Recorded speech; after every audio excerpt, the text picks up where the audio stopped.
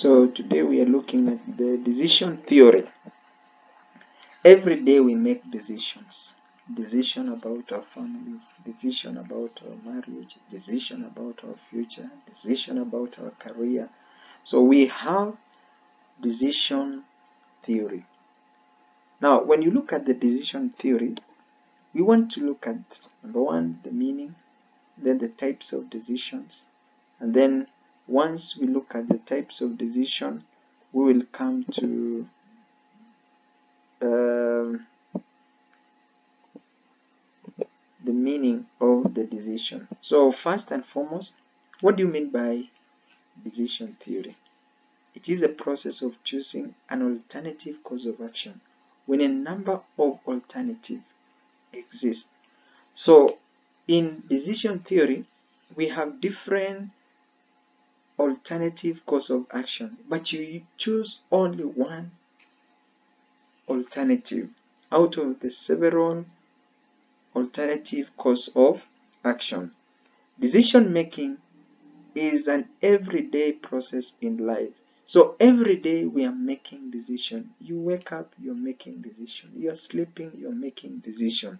So decision is a continuous process. Refers to a range of econometrics and statistical tools for analyzing an individual choices. So this involves econometrics and statistical tools for analyzing individual choices. In other words, it lets the entity make the best logical decision possible when dealing with uncertainty and unknown circumstances. Analysts call it the theory of choices, relying on beliefs, attitudes, and desires. So in our decision-making process, we must make the best logical decision, which is not idealist or ideological, but the decision we are making must be based on the beliefs we believe in, the attitudes that we have in our mindset, and the desires. What are you desiring? So decisions are determined. Decisions are made in an uncertain and known environment. The environment that you're dealing with is uncertain. It is unknown. You want to make a decision, you're making a decision under econometric and statistical tool, using econometric and statistical tool. But the decision that you're making is based on beliefs, attitudes, and desires. So decision is a critical component in our day-to-day life. Every day we are making decision. Every now and then we are making decision. Managers are making decision. Marketers are making decision. Financial analysts are making decision. Operational are making decision. Logistical and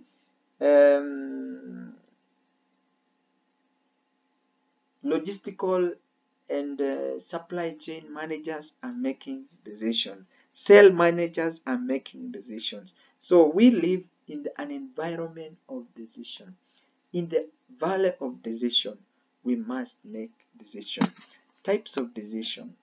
There are normative decision theory and there are optimal decision theory. Now, what do you mean by optimal? We start with what do you mean by optimal decision making? This quantitative and qualitative method, often known as descriptive decision theory, examine the decision made by irrational people. Furthermore, this theory employs various frameworks, hypotheses, and functions to comprehend practical action that follow a set of norms. The theory analyzes how and why a person makes a decision, the reasons for that decision, when and where that decision was made, because location and time are crucial in decision making. So when you talk about optimal, the best decision that you make, the critical decision that you make, and the decision is based on how and why a person is making particular decision, when and where that decision is made. Two critical elements: location and time. Normative decision. This decision analysis theory analyzes the repercussion of ideal logical decision based on a set of values. It also decides the optimum course of action based on limits and assumptions. However, it does not consider other factors interfering with it. Instead, it deals with expected behavior, decision-making process, and the best potential outcome. This theory employs tools, procedures, and computer application to arrive at an optimal decision. That is why it is called normative decision. Now, decision techniques. There are two techniques which are critical in decision making. One is tactical. Which decision are you making? Is it tactical or is it strategic? So tactical decisions, they are those decisions which affect the business in the shorter run. So any decision which is of short run are called tactical decision. Strategic decisions, they are those decisions which have far-reaching effect during the course of business. They are long-term decisions. These are decisions which are made mostly by business people. So strategic decisions are more used than tactical decisions. The decision making constitutes of one of the biggest or highest form of human activity. So the most highly used information is the information about decision.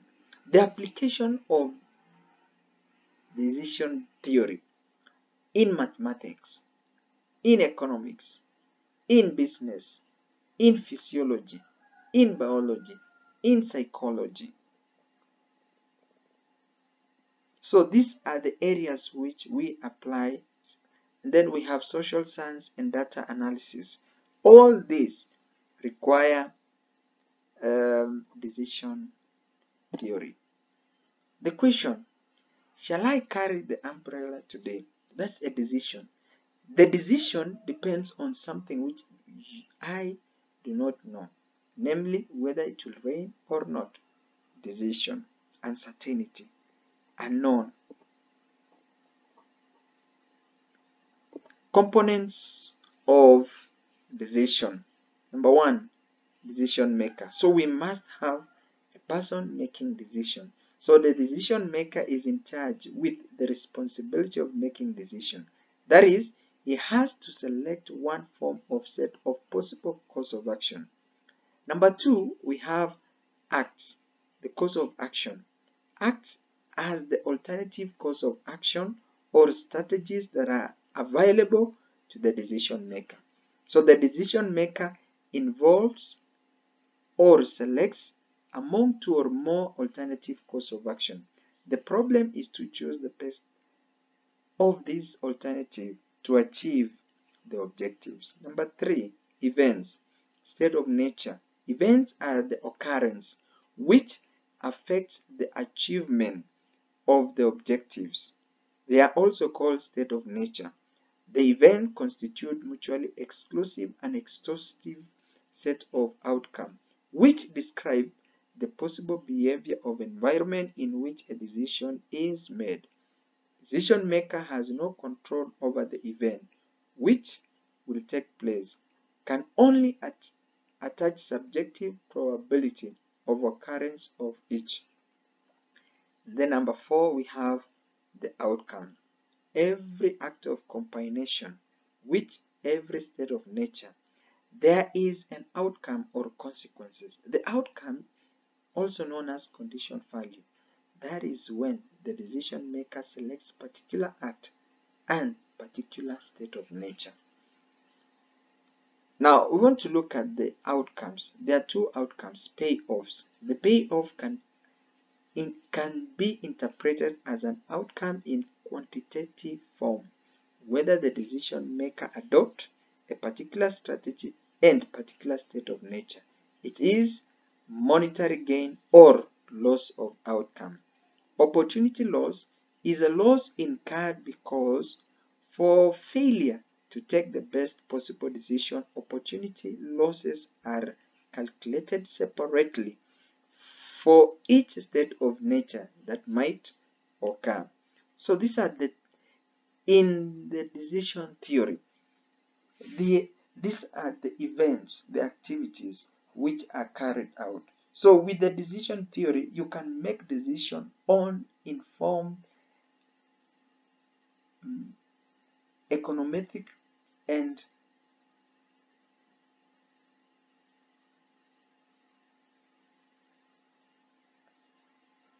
statistical perspective. So we need to have this in mind.